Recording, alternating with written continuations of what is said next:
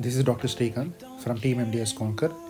Now I am going to discuss about few secrets of dental anatomy preparation in NEET, AIMS, PGA and JIPMER point of view.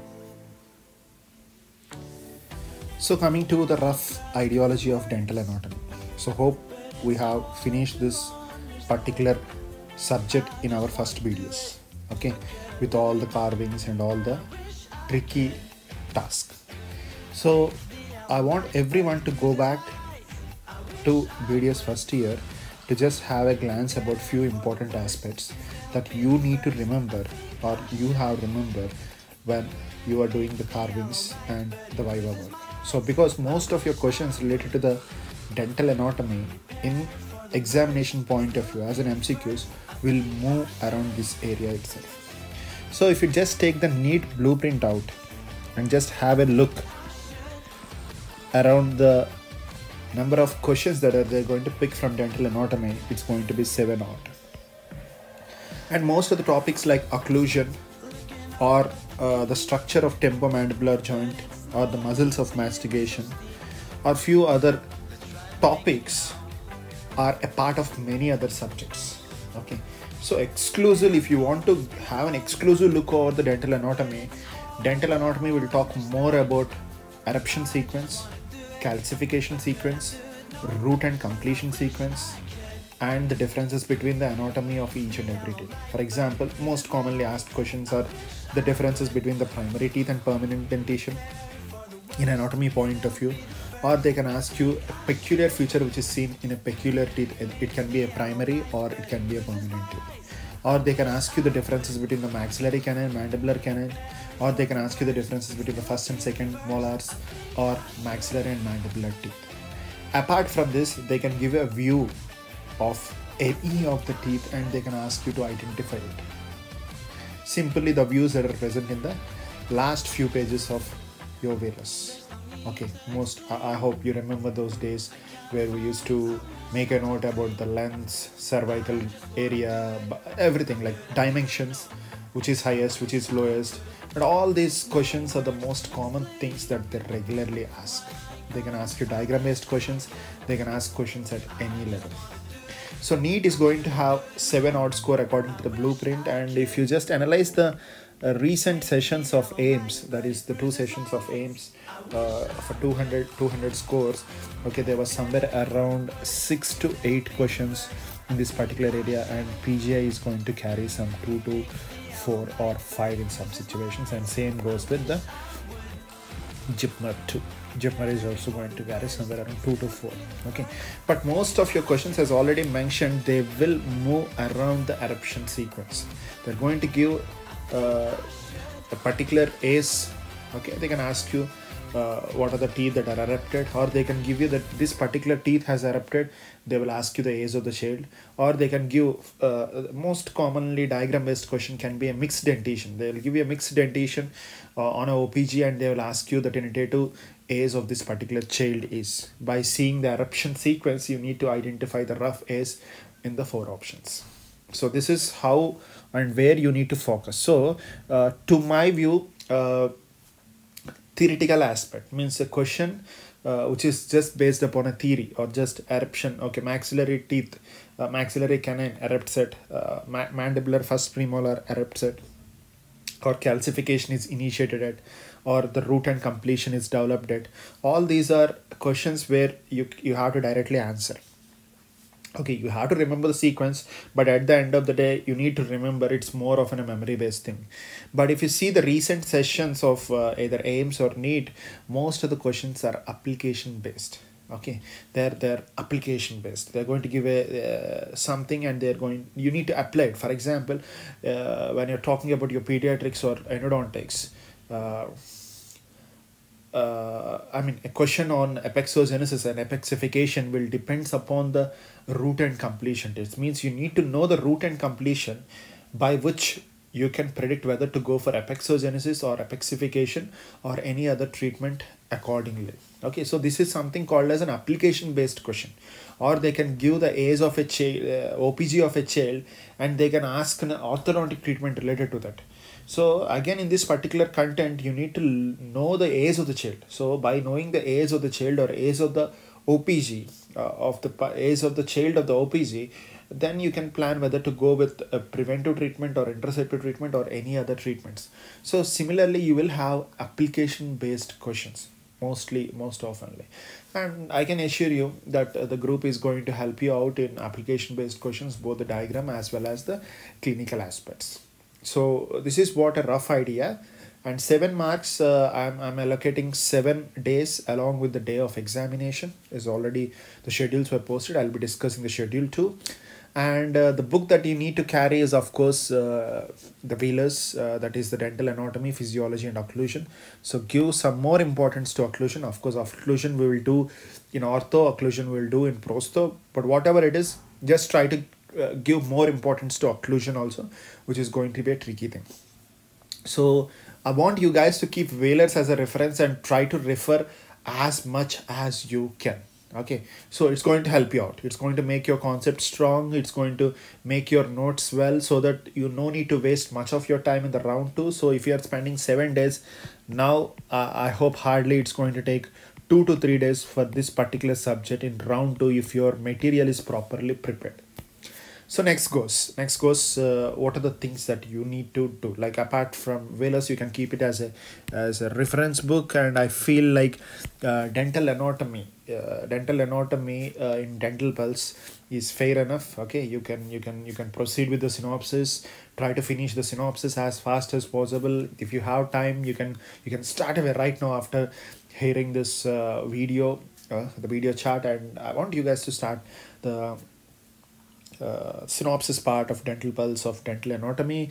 It is tricky. It is more of memory based. You need to mug up few things, then apply few concepts so that you can retain the subject for a longer duration of time.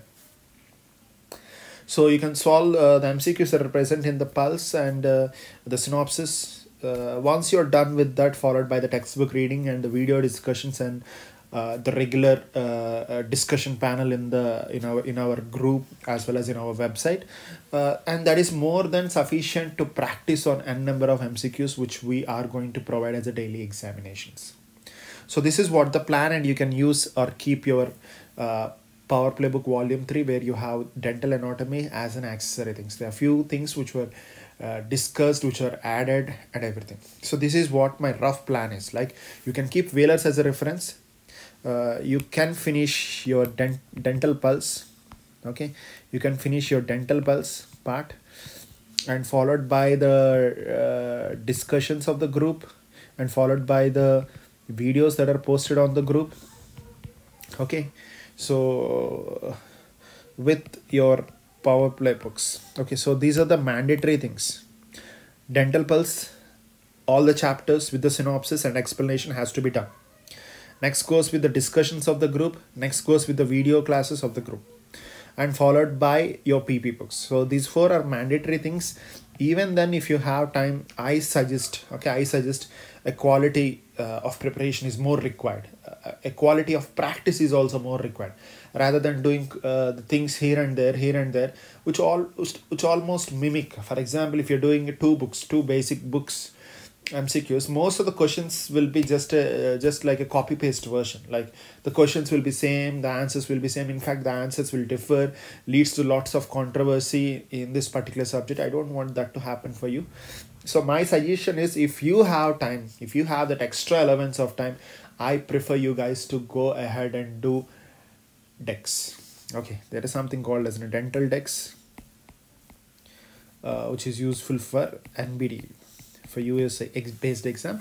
But anatomy part of dental DEX is decent enough, and it's going to be an accessory. Okay, I mean, if you want to have a net practice, a quality net practice, then the accessory thing, apart from the daily examinations, discussions, and the video classes on the group, the quality net practice is going to be your dental DEX. Okay, you can add this as an accessory, but make a note, I'm mentioning clearly, you need to finish this.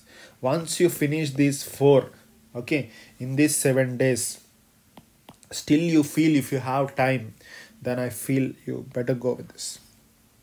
So the next important thing that I want to stress is the time that you spend from now. Okay, so now it's not like the regular thing, because we are 5 months away from the examination. We hardly have 5 months, that is roughly 150 days. So I suggest everyone to split your day into two parts. Okay, so split your day into two parts, for example. And I suggest if you are not a clinician, I hope most of the clinicians have not opened their clinics. Even if you are a clinician, and the exception is only for the mother who is having kids or who is very responsible to take care of the family. Okay, rest all people who are not going to the colleges, maybe the few GDC people who are running behind the colleges for the OP but not full time. Okay, even if they're going to the colleges, they don't have high OP, they're not stressed. So it's mandatory that you need to spend a minimum 10 hours per day from now. It should, the maximum can be up to 15-16 also. I don't mind reading 15-16 hours per day, but the minimum is 10. For example, if you're reading for 10 hours and you need to split it into two halves, 5 hours, 5 hours. Okay, you have 5 hours, you have 5 hours and 5 hours. So please do divide your tasks in such a way that you need to cover the things as far. For example, morning 5 hours for a particular topic you can keep for dental pulse, and the followed by the next 5 hours you can keep for rest of the stuff. Okay, so if you do this, you will finish the tasks on time. And if possible, if you work extra, for example, when you compare with a person who is preparing for 10 hours per day and 15 hours per day, 10 hours is going to be two parts, as 5 in 5 and 5. If it is 15 hours, it's going to be three parts, 5 into 5 into 5. So you can finish 5 hours this, 5 hours this, followed by 5 hours this. This is all how much time you sacrifice and you keep in the preparation. The more you keep, the more smart you work. Okay, the more smart you work, and the better your rank will be. We always hear a word long back when we were in school: survival of the fittest. Okay, right? So it goes same with the NEET examination also, NEET rank list also, AIMS examination also, AIMS rank list also, whatever it is. But now the statement of survival of the fittest is just modified. Now what is that? Survival of the smartest. People who work hard, it is common, everyone are working hard to be successful. Now the people who work hard in the smartest way will reach the goals in a limited time. So smartness has to be added to your preparation. The more you work, the more smarter you are, the more chances that you will be successful. Okay, I hope you will take these words. Okay, and please do implement this. When you start implementing good things in the preparation, then the good things will come back to you. The next important aspect is the rough schedule. Okay, I'm going to talk like mostly in the first 2 days. Our plan will be on this. Okay, we'll talk about the in detail description of the differences between the deciduous and the primary dentition, and followed by all the teeth. All the teeth will be done. All the types of the teeth will be done, and the features will be done, and followed by the permanent dentition, all the teeth differences, everything we'll discuss. Then followed by calcification, eruption, and root and completion. To be open, calcification, root and completion, calcification, eruption, and all these are a simple table. It's a table of one page, but application based things are more important on this area, which we'll be discussing. Goes with the occlusion, types of occlusion, what are the uses, at which age you will see this occlusion, or a questions on occlusion, which fossa, which cusp, and all these things. Anyway, I hope you're good at, you have a basic knowledge with which you can answer these questions, but I'm going to add few more things that are going to help you out. Then we'll talk about the dento-osseous structures, temporomandibular joint, physiological form of the teeth, and all these will be covered, which are not that great important, but has to be covered. Then goes with I have given one more day, extra day for the revision, synopsis, and everything. We'll have so many extra based questions, and the examination is going to be on 12th for 120 marks. Okay, so you will have a diagram based discussion. I'll try to cover all 2018, 2019, 2017, 2020 recent questions, which you have to be, you should know these recent questions, so that you'll get to know how application based they are going in this particular level, so that you can get prepared up to that particular level. Okay, we'll have a diagram based session, followed by we'll have a diagram based exam. And my ideology is to make things fast and makes things best. Hope you'll follow this and you'll implement this in the preparation to make your preparation as best, and preferably this should be your last preparation. No thought of repeating exam, because in the last few days I was talking with most of you. Few people, they're telling that we are not up to mark, I have decided to repeat the exam. No, corona has changed everything, right? So covid-19 has changed everything, and now even after this situation, after this tricky situation, if you are postponing things, it doesn't make any sense. We thought of so much to do this, do that, to go here. Lots of plans were done, right? Including you, whether it's an intern, repeater, everything.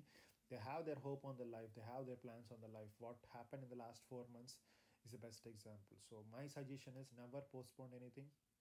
The time, whatever is now, is in your hand, and please try to utilize it at your best.